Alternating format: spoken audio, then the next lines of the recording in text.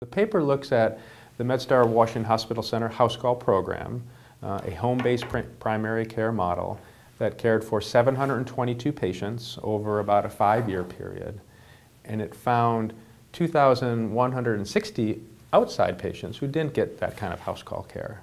And we were trying to, the basic question is, what is the impact of our home-based primary care team on the Medicare costs and survival of that population? And what we found in the house call population, who received kind of 24/7 intensive home-based primary care, their total Medicare costs were lower by 17% over an average 2-year period of life. That translates into about $8,000 over the 2 years, or $4,000 per patient per year.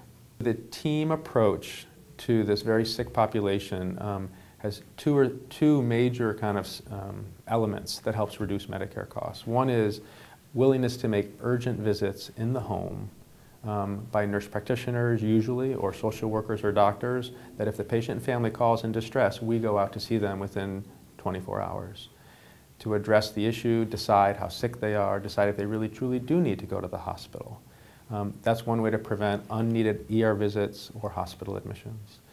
The second major kind of component to the program that helps prevent high-cost events is a 24/7 single phone number where they can reach a doctor on call within 10 to 15 minutes to help decide with them on the phone how sick they are, do they need to go in or not. They often can check their vital signs, report them to the doctor over the phone, and then decide together, can we just come out and visit you tomorrow, or do you really need to come into the hospital? So there's a Medicare demonstration program called Independence at Home, or IAH, that's ongoing right now. It is in the second of 3 years of its demonstration program, and the Washington Hospital Center House Call program is one of the national sites. There's 18 national sites.